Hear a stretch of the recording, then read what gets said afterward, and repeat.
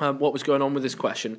When it says £2,025,310, if you're really stuck, write out the things that you used to write like back in the day, like units, tens, hundreds, thousands, tens of thousands, hundreds of thousands, and millions, and start putting in what we're told. So we're told 2 millions. How many hundreds of thousands? None. It goes straight to 25. So that's 0 of those, 25 of those, 300s, and £10. So that's 1 and 0 there. Okay, so that's like the proper old school way to write it out. It would be more than acceptable to just write down what Miss wrote here, just straight to that answer. But she's done that by using this in her head. Okay, if you're stuck, do that in your head. It'll help, or write it down on the paper. You can write anywhere on that page which isn't examiner only. Okay. For the second bit, we could even go and write that into the columns. Make sure each number goes into each column. So we've got 23008. So that is 23,000. No hundreds, no tens. So I wouldn't say that. I'd just say 23,008. Okay. So 23,008. Make sure nothing accidentally pops in as a number. So now and again, when I'm marking work, I see that is actually written as an 8. It's got to be all in words, okay? Is they don't actually use the numbers in the list. So I've seen that loads of times. I've been on Foundation GCSE probably about 4 times the last 5 years. So I've had loads and loads of experience in marking Foundation. I can tell you exactly where people go wrong, and they don't use the numbers in the list. So make sure you have. Write down 2 numbers that add up to 70, so 38 and 32, but don't be naive just to write those. Show that it actually does it. Go and check by here. So I've done 38, add 32, 8 add 2 gives me 10, write down the unit, carry the 1, 3 add 3 gives me 6, add the 1 gives me 7. Do a little check for everyone, just be certain in your own mind that it definitely makes it. Which number must be added to 37 to make 83? Now, I've said here the word check, but if truth be told, it wasn't really a check. I just did like a calculation, like the inverse operations of what number must be added to 37. I did 83, take away 37. When I did it, I said 3 take away 7. I didn't write down 4. It's not 4. It'd be minus 4. You can't do that with this sort of method. So you borrow 1 from here, so it becomes 7. This becomes 13. 13 take away 7 gives me the 6. 7 take away 3 gives me the 4. 46. Check. Is 46 on that list? There. Well, happy days then. I know it must be right, okay? And the final bit, multiple of 6. That means something in the 6 times table. Again, sort of, you know it or you don't. If you need to, write down your 6 times table by the side. Write it down, 6, 12, 18, 24, and so on. And see until you get there and see, is that number in the list? Is that number in the list? There it was. So going through the next bit then, if I show like my full answer, I wrote it down. It didn't tell me anywhere to write that down in the column method. I just knew I had to. That's part of the technique of answering this successfully. Okay. Make sure that lines, like the columns, stay in nice, neat lines. 7 take away 8 is something we don't want to answer. It's minus 1. We don't want any negatives. Be careful writing 1. I see that written all the time. Borrow 1, steal 1. You're never going to give it back to this guy here. So you take 1 from him. He becomes 3. That's why I've now got 1, which is now 17. 17 take away 8 gives me 9. 3 take away 2 gives me 1. 3 take away 2 again gives me 1. So the answer should have been 119. Okay, so this square number means a number times by itself, and it said it wants it to be between 80 and 90. I've seen a question like more or less identical to that before. They just said it must have a tens digit of 8. So it's actually the same question. So the square number that does that is 81, which is 9 times 9. If needs be, you need to write out the square numbers. You need to know your first 12 square numbers off the top of your head. Okay, so square number means a number times by itself, so 1 times 1, 2 times 2, 3 times 3, and so on. You need to know those. Quick recall. The quicker, the better. From this one then, write down the factors of 28. Factors mean numbers that are 28 or smaller. Multiples would be 28 or bigger. Okay, but it's something that 2 people do get confused between factors and multiples. The best way for me to describe a factor would be what number times by another number makes 28. So when I like to write them down, I like to get them in pairs, and people always forget that first one. They always forget 1 times by itself. So 28 and 1 are both factors of every single whole number there is. Okay? So never, ever, ever forget 1 in itself. And I'd start writing off in this pattern that you start off with 1 times by itself. Okay? Anything else? Well, what other numbers times together to make 28? If you start writing it in this logical list here, start going up through the numbers. So 1 goes into it, yes, every single time. And if it only had 1 in itself go into it, it would be what we call a prime number. Now I'd try 2. Now looking at 28, it ends in 8, which is an even number. So it must have 2 go into it. 2 times 14, halving the 28. So we get that one there. And then does 3 go into it? Well, you want to go through your 3 times table. 3 times 9 is 27. Then it goes to 30. So no, 3 doesn't. What about 4? Yeah, 4 does go into it. 4 times 7. And then 5 doesn't end in 5 or 0, so no. 6, well, 3 doesn't go into it, so it can't be in the 6 times tables either. 7, look, we're back to what we just had here. If you start repeating yourself, you're saying, oh, 7 times 4. We've already got those numbers written down. So as soon as I get 7, there's no more factors. Okay? For that great question from the front, do you have to write it in words or numbers? You can actually write it, you can get the mark for writing 3 different answers here. The way I've done it is I've said that it is 7 thousandths. So I've written just like I did before, where you write, if I zoom in a little bit, maybe I can do it a bit better, where you write it above it, so units, tens, hundreds, thousands, and then tens of thousands. From there, you can either write in 7,000 like that, you could write in 1,000 and you'd actually get the mark there because it is thousands, or you could write it in words. The man down the front made the point, okay, thousands, okay? I alluded earlier to what a prime number is. A prime number is a number that only has like 2 factors, 1 in itself, okay?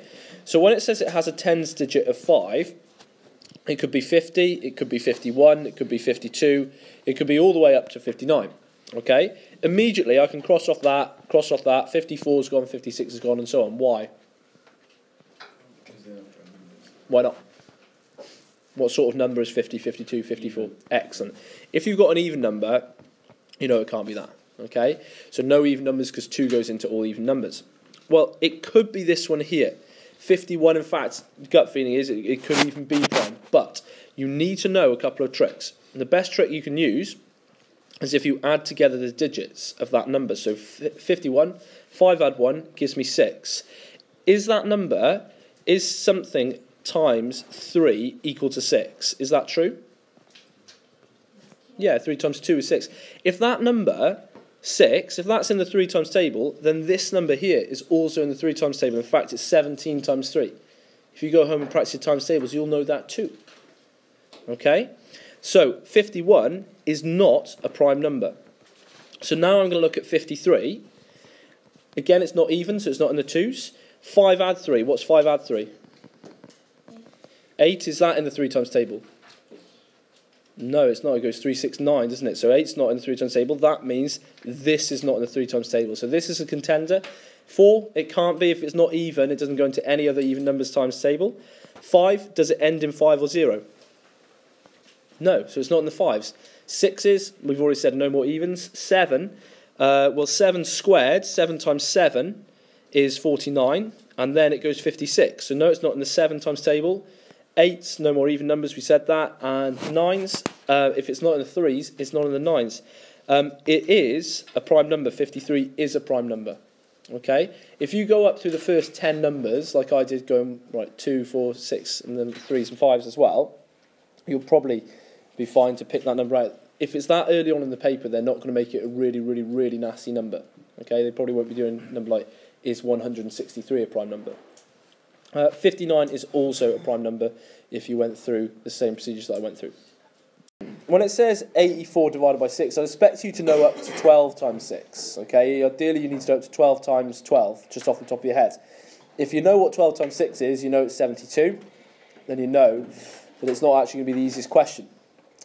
From there, you could either just carry on in your head. If you're like, right, 12 times 6 is 72. If I add on 6, that'll give me 78. So 13 times 6 is 78. And if I add on 6 again, I get 84. So that's 14 times. That's one way of doing it.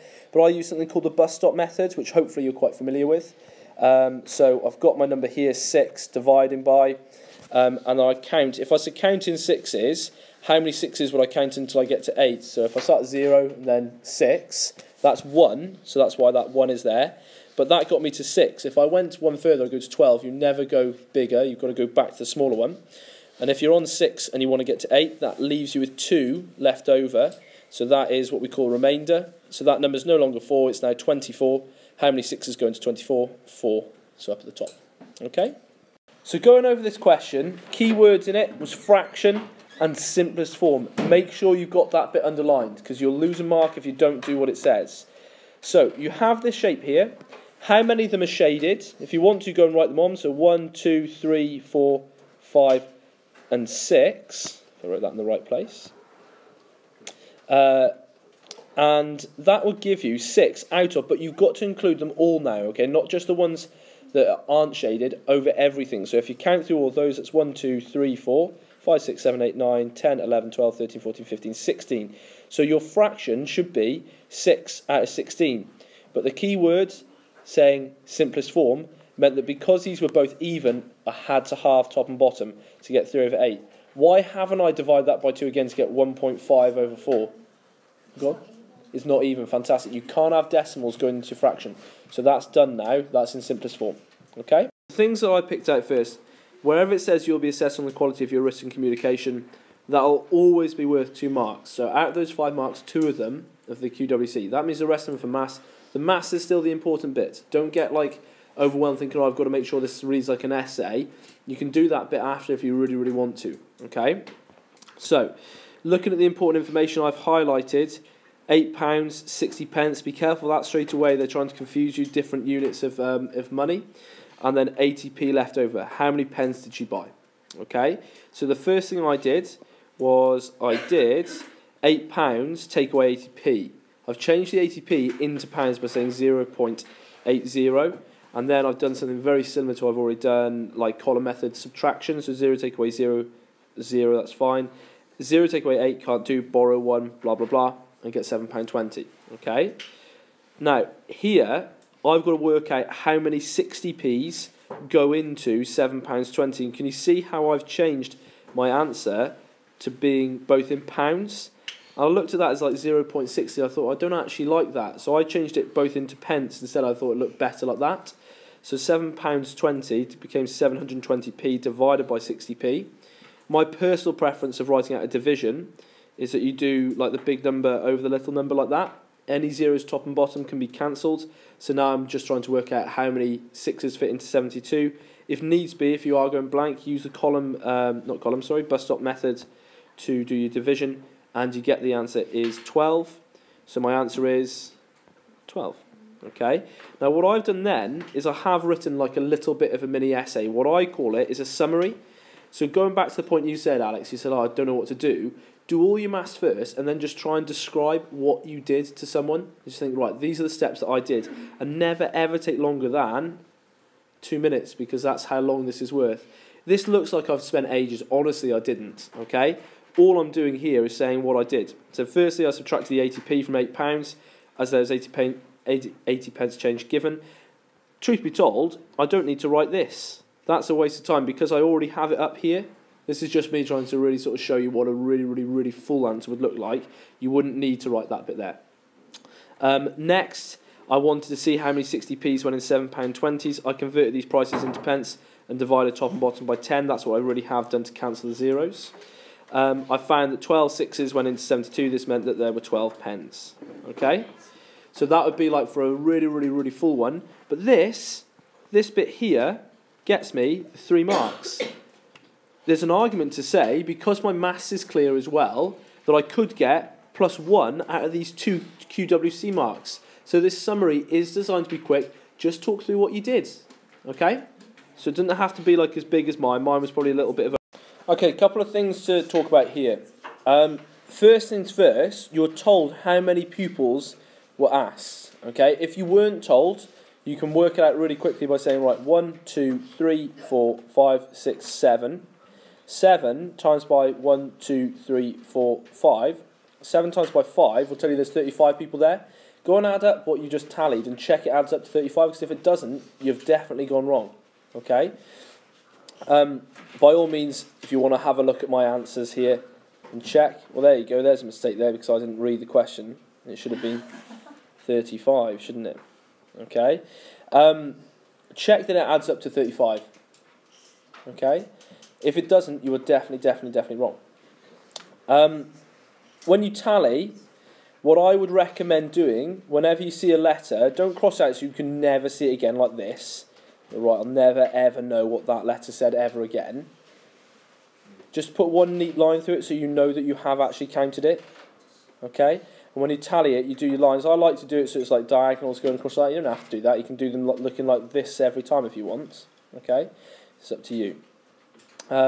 Then once you've tallied all of those, we've got 10, 6, 11 and 8, and that definitely is correct. It's just that 40 that wasn't. That will get you 2 marks, doing the tallying correctly, I believe, yeah? And then frequency, saying how many were in your tally. The next mark comes in, I'll put this in now, by drawing your bar graph correctly. Okay? Now, it's very, very important that you label your axes. I did give that hint a second ago. You'll lose a mark straight away if you don't. So frequency, although I did see Sheridan, what do you have written down? What do you have written down for yours? Because you didn't have the word for pupils asked. Absolutely fine. Okay. For me, the word frequency is maybe just easier to write down, which I like to write it. Okay. Total is fine. Okay, as long as it's giving you some sort of idea. Frequency is like a shorthand way of doing that. Okay.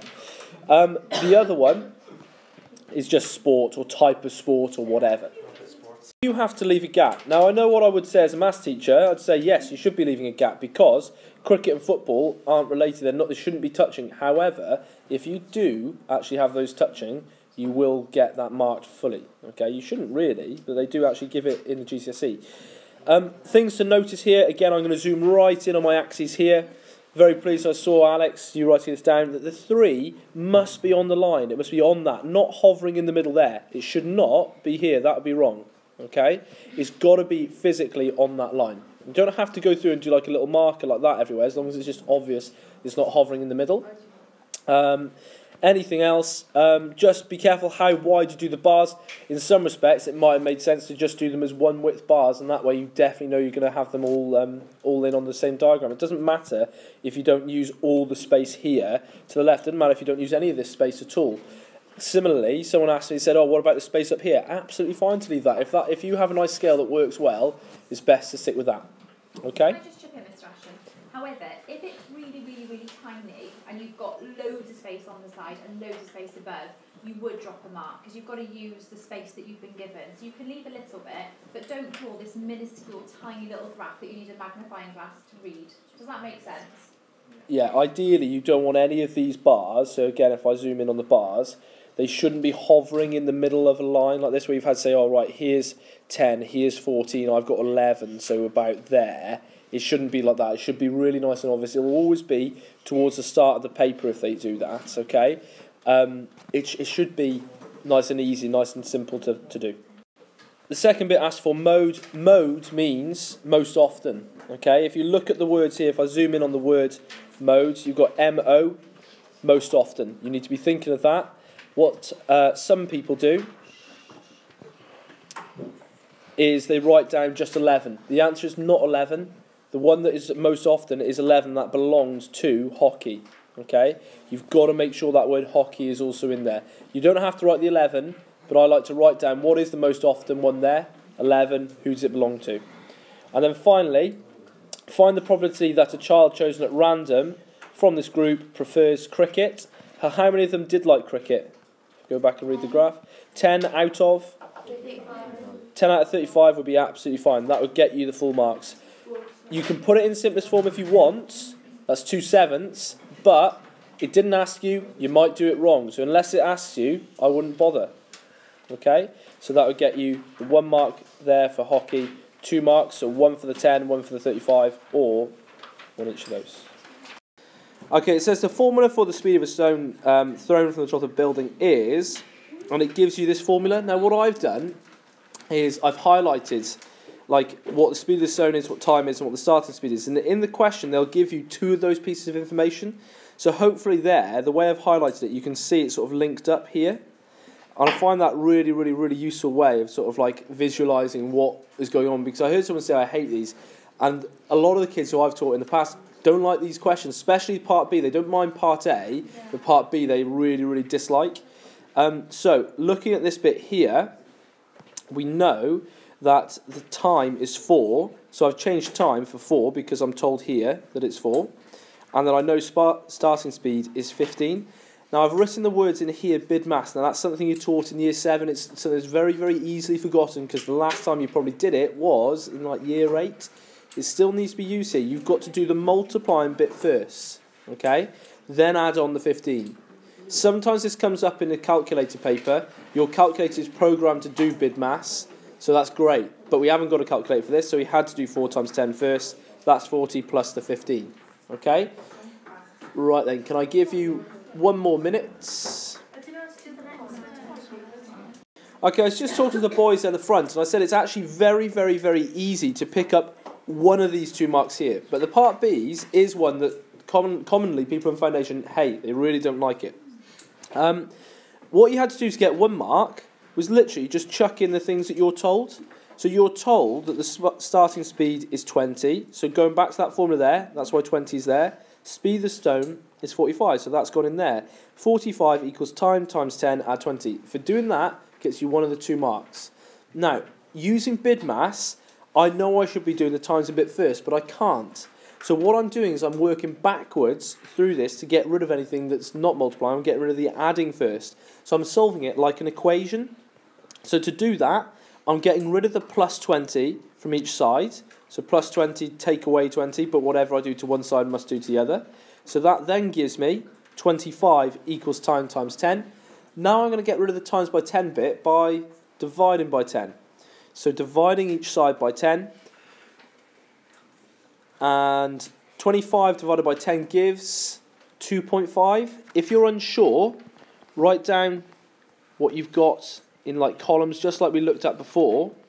And then dividing by 10 moves those numbers, these numbers here, move each of them to one place to the right. So we're going to get 2.5 there. Okay? So that's how you can get it if you weren't sure. So going over this one here, the thing that's really important, it says that each there's 2 identical rectangles, each measuring 3 by 8, and 2 identical squares. So if I start looking here, what I've done is I've gone and started putting in what the measurements are. So I said if this is the identical, this is clearly the rectangle, this must have been 8 then. 3 and 8, so up here must have been 8. This is my square. Now because that's 3, then that must be 3 as well because it's a square, all the sides are the same. So then rectangle has then been rotated around by 90 degrees, so now it's 3 by here, 8 by here, and then 3, 3, and 3. How did I work out that was 5 though? Excellent. If this is 8 and this bit's 3, then this must be what's left over. So 8 take away 3 will tell us how to work that out. Why have I gone round and written it on every single bit of that diagram? Why have I bothered to do that round here? Why? Not because I'll forget it. You have to do it. No, I don't have to. Split it up into A, B, C, D. It helps you do something. Add them up for what we asked in the next bit. Perimeter. Yeah, you don't have to do this. Maybe it's a little bit of overkill. But for me, it makes it very, very obvious like what I have to do next. So when it says calculate the perimeter of the shape, can you see that I put a star by here? That star is me thinking, right, I've got to do 1 lap of this shape. So I've got to go here, then here, then here, all the way around and get back to that star. And you've got to add them. It is massively important that you show you know how, or you know that they're adding. So look how long this line here is. I didn't particularly want to write this. I knew it was going to be a bit of a pain in the backside to write out. But fundamentally, it shows an examiner, I know perimeter is when I add all of the sides together. Okay? I would do. I'd write down the whole thing.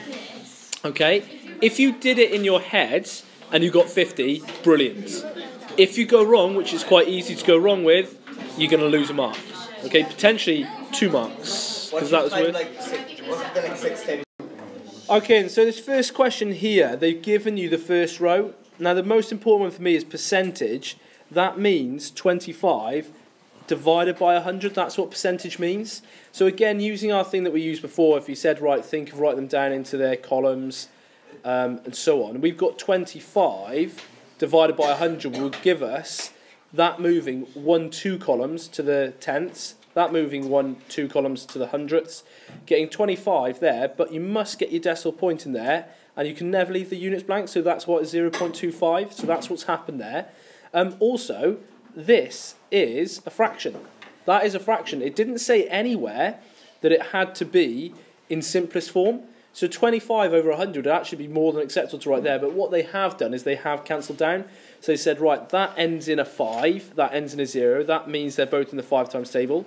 How many 5s go into 25? 5. How many 5s go into 100? 20.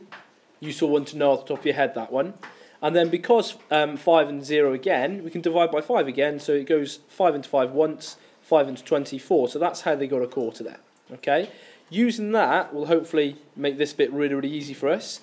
40% would just be 40 divided by 100, just like that. And then I've done exactly the same principle here, that I've moved the 40 over 2 columns, so we get 0.040, but you don't need to write in that one there. If I do write that one in, will I lose the mark?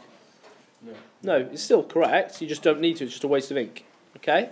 And then here, you can see that I've written 40 out of 100. Fine. If you can, and you feel confident enough, cancel it down. 4 over 10, 2 over 5. Okay? It doesn't say in the question you have to, so if it doesn't, no, but it might say in your question, it might be identical, but it might say cancel any fractions down in simplest form. If it says that, you will. Okay? And then final one, 0.3. Well, I've changed that to being 3 over 10 because I've just said, if that's the 3 there, I've worked in the opposite way to what I just did. So I've times that by 10 to get him to go to that column, so that would give me 3 divided by 10, would move him into that column. So then to make that into a percentage, I need that to be out of 100, times that by 10, times that by 10 to get 30 out of 100, which is 30%. Okay? The first one is easily the easiest one. Okay, it tells you that he wins twice, he draws once, he loses once. Okay, so you can get 3 points for a win, then another 3 points, then 1 point, and then you're going to take away 2 points. So I've just written that literally in the line. I've said 3 plus the 3, this gives 6, plus 1 gives 7, 7 take away 2, gives an answer of 5. Okay? The other ones are altogether a bit harder. It says Mary plays the game 4 times and ends up with a final score of 0. Write down the number of wins, draws and loses that Mary had. Justify your answer. Okay? You're going to use a little bit of trial and improvement here. You're going to have a guess because that's the only thing you can really do. So I've tried to get some numbers that work. So I've got 3, 1 and minus 2. They're the numbers I know I must use. And I spotted that 3 adds 1 gives me 4. Then taking away 2, taking away another 2 gives me 0. Okay, they're the numbers from here. So that was a win, that was a draw, and 2 losses. So in terms of justifying my answer, well, I feel I've done that because it's really, really obvious what I've done. Okay, I've shown how I got 0. I said 3 plus the 1 is 4, take away 2 is 0. Okay, and the next one underneath, I know that John's played 5 times. He has a final score of minus 4, so I know he's not done very well. I know he's got quite a few losses. And again, I've just had a play. I've got 1 plus 1, so that gives me 2. Take away 2 gives me 0. Take away 2 again will give me minus 4. That's 5 games.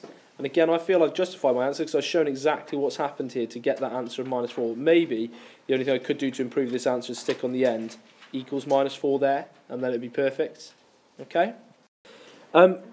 We talked a little bit as a class about the actual height of a man, and you can do it in feet or metres, it doesn't matter. Now the best one you can do is 6 foot for a man, but if you said 5 foot, you'd actually get marked correctly, so there are men who are 5 foot. And similarly, you could have said 7 foot, because there are men who are 7 foot, very rare, but there are people who are 7 foot. 2 metres is actually ridiculously tall for a man. If anyone went to Penchpoith, that's Mr. Davis. Anyone ever go to Penchpoith? Yeah. Was he still there? Like year 6 teacher, really tall guy. He was 2 metres. I can remember because he used to go up to the door. And his head used to like touch the door frame, and he used to say, "Well, I'm exactly 2 metres," which is what a door frame is. Yeah. Okay. How tall is 6 foot? How tall is 2 metres? 2 metres, about 7 foot. Okay. The door is a really, really good estimate for 2 metres as well. But there can be some men who are 2 metres. Okay. So the big issue. Thank you.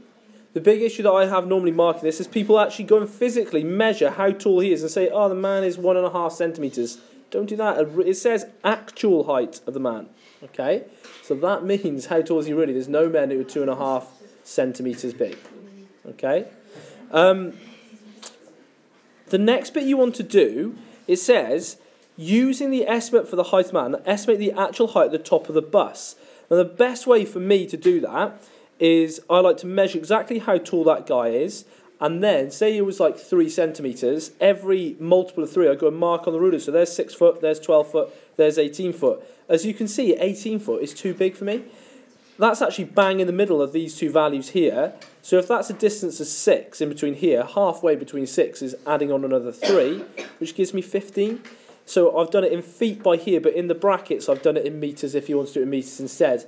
My class, who are doing foundation as well, they actually prefer doing it in metres because it's smaller numbers. It's not quite as sort of thought-provoking as doing it in the metres, in the feet, but it doesn't matter. It's your call. Okay? Thank you. The first thing I need to talk about is what is a rhombus? What is a rhombus? Can anyone tell me what a rhombus is? It's the thing on the paper. It is and it's not. It's that shape there. It doesn't need to have that line going through it. A rhombus is like a square that's pushed over. A parallelogram is like a rectangle that's pushed over. So that means a square means that all the sides are the same, and that's actually really, really important to understanding this question fundamentally, because some of you have sort of like guessed what's going on, and I've been quite impressed that your intuition is very, very good. But I want to talk through what the real reason is why this has worked. Also, the other thing that you need to remember for this is angles in a triangle add up to 180. In the four-sided shape, someone said 360. To be fair, in the rhombus it is 360. It's not a silly answer. And what's special if I do these things here? They're equal. They're equal. What are equal? Same sides. The sides. The sides are equal, and it also means these angles here are equal. I like to draw those in as little eyes, because then you'll remember that this angle here and this angle here are the same. Okay? That's fundamentally massively important in this question. Okay? So going on to my shape here, I'm going to zoom in just on this bit here. Because it's a rhombus, I know this side here are the same. So I've then said that the angles under here, these things acting like eyebrows, these angles must be the same. So this... Okay, so going back to where we were, we said that these sides here had to be the same. So that meant I could say that was also 37 degrees here because of that 37. Okay? Now, how have I gone and worked out that's 106 there? What have I done to work that out? From? Fantastic. I have to add together the two sides that I know, the two angles I know, sorry, and that gives me 14 there. Carry the 1, 3 add 3 is 6, add the 1 is 7, and then doing 180 angles in a triangle, which is what I have here. Take away the 74. 0 take away 4 I can't do, so I borrow 1. 10 take away 4 is 6. 7 take away 7 is 0. 1 take away nothing is 1. Tells me that's 106. The other thing that is really, really special about rhombuses and what it's expected you to know is that opposite angles are identical in rhombuses. Okay? So this line here, a couple of you, so Sharon, I was actually very impressed by you. You went, this is 37 degrees and this is 37 degrees there as well. That was just your intuition told you that. That is also true, and that's because this angle here and this angle here is also identical, and they've been split in half by this diagonal. But it's maybe using a bit of luck. The way that I've done it here, by putting those dashes on there, knowing that's 37, 37, take away that from 180 to the triangle and saying opposite angles in a rhombus are equal, that's the real reason why, okay? So it's important that we went through that today just to make sure that we are aware of that, okay? Okay, so the part 2, right, I've somehow gone and worked out this is 41 here. We can't see any working, so how have I done that? How am I able to go and say this is 41? What have I done? Add them up, Good. and then take that answer and take that away from 360. Why 360? It's a four-sided shape. All four-sided shapes add up to 360. No matter what they look like, if they've got four sides, inside is 360. So likewise with our triangles, when it's three sides, it's 180. When you add them up, I'd recommend that you're doing it in what's called the column method, going in descending order. So the biggest number first, down to the smallest number. You don't have to, but it maybe makes things a little easy or easier. Make sure the units column all matches up, etc., etc. Okay? So adding all those together, 2 add 6 is 8, add the 1 is 9. 3 add 2 is 5, add the 6 is 11. So write down the unit, carry the 1, and then 1 add 1 is 3. So we've got 319 there. So then I've done 319, take away, I've subtracted that from 360. Okay, again, 0 take away 9 isn't 9, common misconception, you've got to borrow 1 from here, it becomes 5, 10 take away 9 is 1, 5 take away 1 is 4, and then 3 take away 3 is 0, don't need to put in the 0, so that's how I was able to work out that number. If you wrote that as 41, well done, because a lot of people say, why is 41? Now I know it says in the question, this diagram is not drawn to scale, however, this clearly doesn't look like 41, it's clearly an obtuse angle, so I'm expecting that to be over 90, although this line does mean that it might be a load of nonsense. Go on. So going from here, there we go, I have my other working by here from that bit that I've replicated. So 180, take away that 41, gave me 139. So if you got 139 on that, well done, because you're looking at 3 marks there, look, 3 processes here. Okay? Okay, the first bit, I've got to say, I've gone around and looked around most of the class. You've done really, really well, okay? This question here is 8 marks. I'm actually, with my class, I'm actually quite happy they get the 4. The next 4 marks are really, really, really tough. So you want to get the first 4. They're very, very, very doable. And it's about getting, you know, some of the marks and not missing all of the marks here. Not just looking at it and going, oh, it's so much information, I can't be bothered to do it.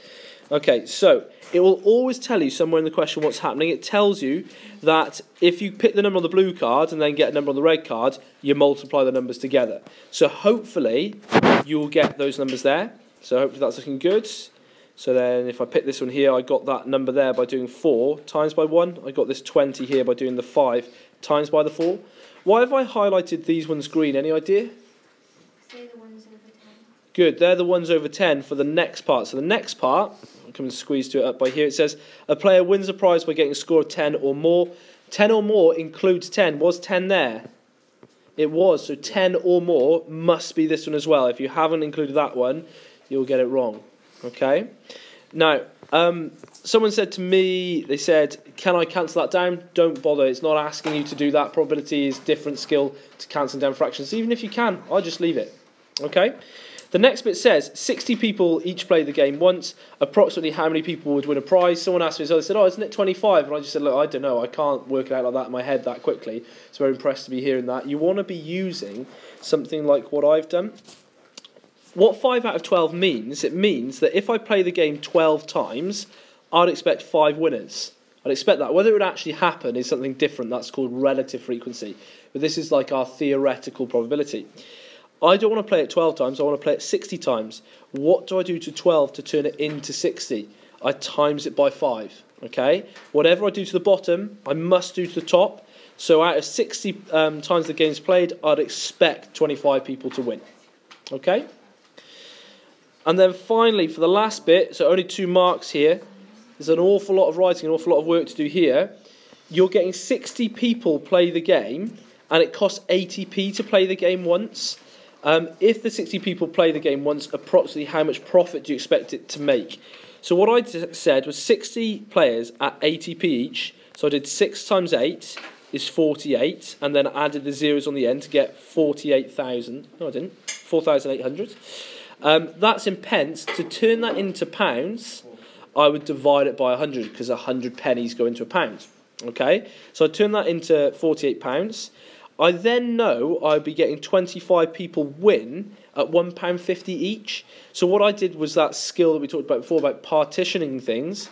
So 25 times by £1 is £25, and then £25 winners, got there in the end, times by 50p. Now a really clever way of thinking about 50p is think of it as a pound. How much of a pound is 50p? Half a pound. So it's just going to be half of this answer here. So half of 25 is £12.50. So then putting those together will give a total of £37.50. I took in 48 quid and I'm giving out 37.50. So what calculation can I do to work out the profit? Excellent. 48 minus the 37.50. And again, you can see I've used column method. So same ideas that we've used throughout the paper being used over and over again. And then finally working that out gave me an answer of £10.50. Okay, looking at this one here, the all-important thing that you must include, when I've highlighted my 5A, there's no sign in front of the 5A, so that's fine to do what I've done there. But this 6A here isn't 6A. It's minus 6A. You must include that sign. So if you're starting to like group your terms together, you must include its minus there. Now, there's no more A's, so I've gone with a different highlighter and highlighted anything with a B in it, including its sign. Okay, so I've had plus 3B there and then minus B there. Okay, now what I'm going to do is I'm going to answer anything with an A in it. So I've got 5A minus 6A. So that would give me 5 minus 6 being minus 1, and then A, because they're both A's, minus 1A. Absolutely fine to write as minus 1A, but you'll probably see it in my solution as just minus A. Fine either way. Okay. The other one, I've got 3B, and then I want to take away B. Anything that is a B has a coefficient, a number in front of it, which is 1 that we just tend not to write. 3 take away 1 is 2. So I've got 2 B's. I've deleted absolutely everything we've done so far. Okay. So if I scroll down, see my answer there. What sort of B is that? 2B. It's a positive 2B, so I've included its sign there. Okay. The next one down was actually done very, very well. I had a little look around. To get rid of the divided by 5, you do the opposite of dividing, which is timesing. Times that side by 5, you must times this side by 5. You get the answer 50. Now, the one thing I'd always recommend you do, you're saying x is equal to 50. Chuck in 50 into that. 50 divided by 5 equals 10. Is that true? It is true. Well, that means you're definitely right. You know if you've got that mark. Okay? The next one down was very, very similar to that speed of the stone question we had ages ago now. What you need to do to solve an equation is get this x term on its own. To do that, you get rid of anything that is not physically attached to the x first. Is that 3 attached to the x? Yeah. Don't get rid of him first then. Get rid of this guy first. How do I get rid of plus 7? You minus 7 to both sides. Good. Okay. So I've got my arrow down. Minus 7 to both sides. What is 19 take away 7? 12. And then on this side here, I've just got the 3x. That plus 7 take away 7 is gone. Okay. There is a sign in between this 3 and the x that we don't write because it looks a little bit like the letter. Any idea what that is? Times. I've got to get rid of the times sign, so to get rid of a times, I divide. Okay? I divide by 3, and I must do that to both sides. So 12 divided by 3 gives me 4. 3x divided by 3 gives me just the x. Okay? That's the whole reason you always divide by that number. It just gets rid of it. Okay? Right, this question here, the first time you see this, go, oh, how are we supposed to do that? And the truth be told, you probably won't. You probably need to be shown exactly how to go through it. Although, I've got to say, I'm impressed that the girls ask a very, very useful question, which answered it for some of us. It says, for each of the following statements, circle whether it's true or false, and you must give an explanation for your choice. All prime numbers are odd. What is a prime number? We talked about this before. A number that goes in. No. A number that only goes in. A number that only has itself go into it, and 1. Fantastic. So, is 1 a prime number? Yeah. What numbers times together to make 1? 1 times 1. How many factors has that got then? Just 1. It's got 2 numbers times it, but they're the same numbers, so it's only 1 factor. So, 1 is not a prime number. It's like a common misconception. People assume it is. It's not. What about 2? What numbers times to make 2? 2 times 1. Any others? No, so no others, so that is a prime number. So that means all prime numbers are odd. There's no more even prime numbers because 2 goes into every other number that's even. But 2 is a prime number, so my answer here is false. And because 2 is a prime number, it only has 2 factors. This bit here, maybe slight overkill, but for an exam, if you're only going to be doing it once, it'd be nice to give a lovely answer, wouldn't it? This one here, the first time I read it, I actually marked it down as true. If you have any whole number ending in 8, you'll always get a number ending in 4. And I marked that as true. Did anyone else do that? No. Yeah.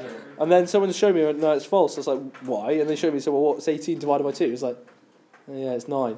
So anything with an odd number in front of it here doesn't, okay? But like I said, I actually fell for that myself, not at your age, as a teacher. Okay, so it's easy to fall for that one.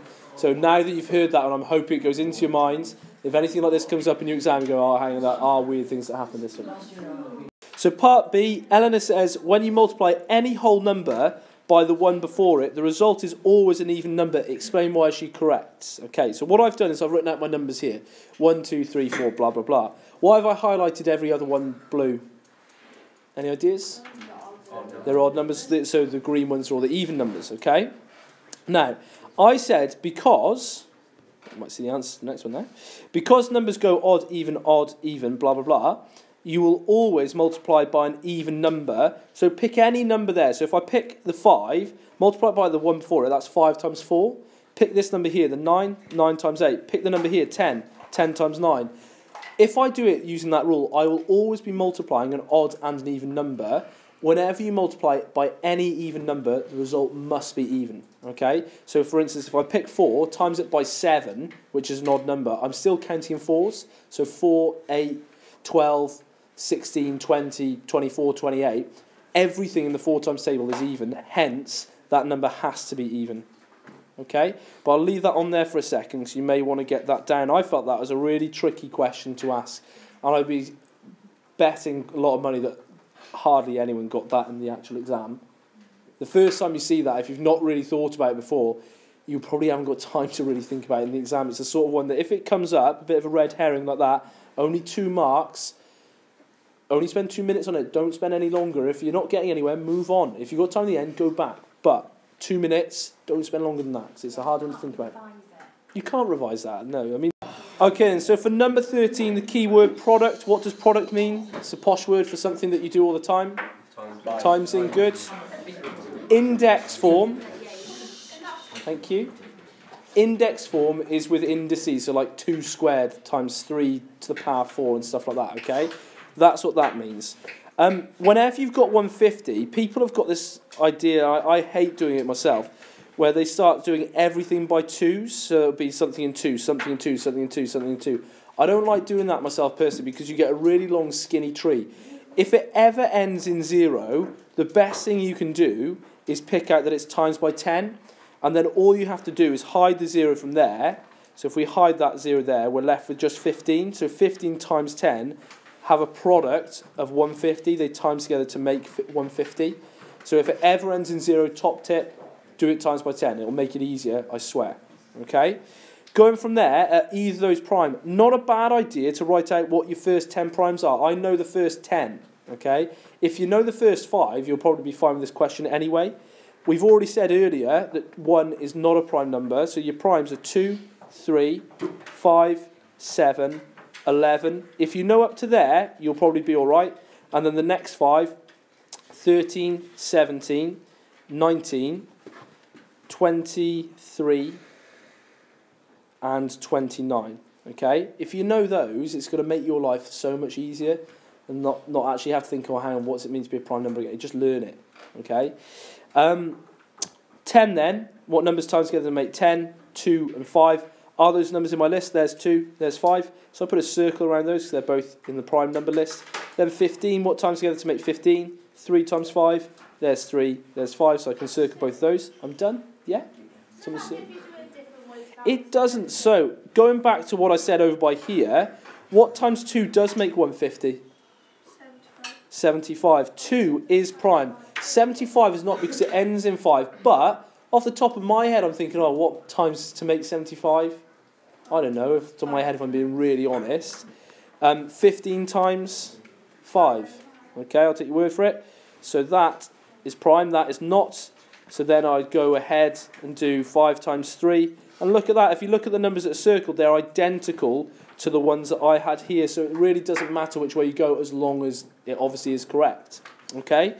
To then put it into index form, this bit here, by the way, is worth 2 marks. To put it into index form, I like to see that you're writing out this long list here. Some people like to skip straight on to the next bit, which you can if you really want to, but it's not a bad idea to write the list out first. How many 2s have I got? Just the 1. So I could write, if I wanted, 2 to the power of 1, but it's sort of like a waste of ink. You don't need to. You can just say 2. How many 3s have I got? Again, just the 1. How many 5s have I got? 2, so it's 5 squared. Why is it at times in between? Because of this word here being product. That's why I've highlighted that green. That's what that means. They have to be time signs. I see add signs in now and again, and sometimes I see no signs. If you don't put the time signs, you will lose that mark. The part B bit is hard, you know. If you don't get that, we're not going to be gutted. You've got to know what it means to be a perfect square. Does anyone know what the definition is off the top of their heads? And I'm expecting no one to know it. All sides are equal. That's what a square is, certainly. What's it mean in relation to this thing, though, up here? Right, definitely write this definition down. To be a perfect square, powers, or indices, I like to say the word powers must be even. So you need to write that down if you haven't got it, okay? That's the wrong thing there. Powers must be even. So make sure you've got that written down. That's what it means to be a perfect square. So going back up here, what powers aren't even looking at this thing here? Is that an even power? Yeah. Is this one an even number? No. No, so that's not an even power. Is this an even power? No. No, is this an even power? Yeah. Well, that's fine. We don't need to worry about that, but we do need to make this an even power. So I'd times it by 3, because 3 times 3 would be 3 squared. And I'd have to times it by 2. What's 2 times 3? 6. That's what my answer is for that bit there, okay? So, what is the smallest positive whole number that 150 can be multiplied to make a perfect square? Making the powers even, I'd have to multiply 2 and 3, because then 2 times 2 would give me 2 squared. Bang, even powers. 3 times 3 give me 3 squared. They don't all have to be squares. You could have it that it was 5 to the power 4. As long as it's an even number, that's grand. Okay? But a tricky one, that is hard, that bit. And like I said, the best way to look at this is it's 1 mark, and if you get it, brilliant. You're thinking, oh, another mark in the bag. If you don't get it, it's only 1 mark. I'm expecting, certainly in my class, I said, look, we've got 30 marks that we can lose to get our C. We're targeting 70 to get a C. Like the thing that I do to like always remember these. So I've just done this with Max, because apparently, according to Miss, a lot of you have made the same mistake. But in some respects, it's not the worst mistake you can make, because you're showing you've got a lot of knowledge of C-grade material. This word here, group frequency diagram. This word in particular, the diagram bit, tells you it must be a bar graph and the bars must touch. You know that bar graph we did earlier, where I said ideally I wouldn't have the bars touching? That's because that data is not related, like cricket and football, different things, the bars shouldn't touch. For a group frequency diagram, this bit here is telling me that it is a bar graph and the bars touch. The other thing that some of you are doing, where you're plotting the midpoints and drawing a line graph, that is called a frequency polygon, okay, or a grouped frequency polygon. So they are awfully similar in terms of what they're called. You've got to get it in your head that a group frequency diagram has 2 important things. It's a bar graph and where the bars touch. A frequency polygon is a line graph plotted at the midpoints, okay? So if you want to make that note somewhere on the rest of the page, which we could do by here, so I'm just going to write it at the top, say frequency polygon, number 1, line graph, number 2, midpoints. Okay, but you're going to write a bit neater than me. I'm just writing very quickly, okay? Not a bad thing to have written down there and get it stuck into your heads, okay? So, look at what we had here. We had a bar that should have run from 50 to 55 that had a frequency of 4. So that looks like that. 50 to 55, frequency of 4 here. If I want to go and work out what the scale is, I do that by doing the following. I work out what that first number on the grid is, so that's 10, and I divide it by how many little jumps go up to there. 1. How many little squares go into it? 10. So 10 divided by 10 is 1. So each tiny little square is 1. I mean, that's quite a nice scale, this one. But if that said 20 there, you do 20 divided by 10 to work out each little jump was worth 2. If it was 30, 30 divided by 10 and so on. Okay? So that is what your graph should have looked like. And that was your 2 marks. The most important thing I think it is to do is actually to go and write what each of the frequencies are on the top of the bars. So you see 20 there. I've just written 20 on top of the bar, so then 30, 15, 5 and 5. So hopefully the question is quite straightforward. It says how many logs did Billy collect and measure? Well, all of those added together, which is 75. Okay? For the second bit, it said, was it Tom or Billy who collected longer logs on average? And the reason why it's Tom, so Tom was the first guy, I said Tom's graph has the biggest bar at longer lengths. So I think you had something very similar written to before me. So if I have a quick check of what it looked like before. Okay then, so key thing with this question, really easy to miss. I did this with someone tutoring last year, and it took us ages the first time. Like, hang on, there's so much stuff going on, and it's like really, really mean with some of the stuff that it does. It serves 4 people here. What's it ask you for on your side? 8. 8. So whatever you find out here when you convert the measurements, you're going to have to then double. Okay? Very easy to miss that, so just be careful. Right, first things first, let's have a little sort of pan around this question. It says 1 cup is approximately 240 millilitres, 4 ounces is approximately 115 grams, 1 tablespoon is 50 millilitres. So 4 ounces of butter I know is 115 grams. That's what it told me just a little bit sort of further down the page. If 4 ounces is 115, then 8 ounces must be 213. It must be double. And then to get 12 ounces, what do you notice about 4 and 8? What do I do to 4 and 8 and get 12? 4 adds the 8, okay? So if I add together 115 and 230, I get 345 grams, which is 12 ounces of pasta.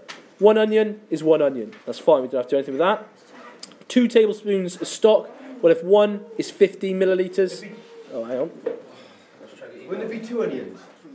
It will be in the final question, yeah. This must be 30 millilitres here. And then 2/3 of a cup of cream. These last two here require a bit of work. So I've done the work down by here. So if I know 1 cup is 240 millilitres, I want to get 2/3 of a cup.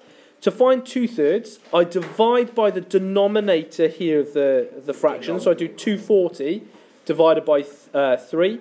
Cover up the 0 was 24 divided by 3. 8. Add the 0 on, so I get 80 millilitres. Now that finds 1/3. To find 2/3, I double it to get 160. The 3 ounces of cheese, that was really hard. I did 4 ounces is 115. So 2 ounces must be half of that. And can you see by the side here, I partitioned the 115 into 110 and 5 and halved them individually and then put them back together to get 57.5. Then to find 1 ounce, I did exactly the same thing again to the 57.5. 57 and 0.5. Halved each of those, put them back together. So to find 3 ounces, I wanted to add together just those bits there. Okay? When I did that, I got the answer 86.25 grams. So that's all of the answers for 4 people. To get that now for 8, I need to start doubling all of those individual things I just worked out. So hopefully, some of them are easy enough. However, some of them are going to be a little bit more tricky. 160 times 2, double it if you want, partition it if you want. What did I do? I didn't partition that one, but you could do to 160. Double of 100 is 200, double of 60, 120 is 320. 86.25 grams times by 2. You can see by here, I partitioned it into 80, 6 and 0.25 and doubled each of them individually, put them back together, and you're done. Okay?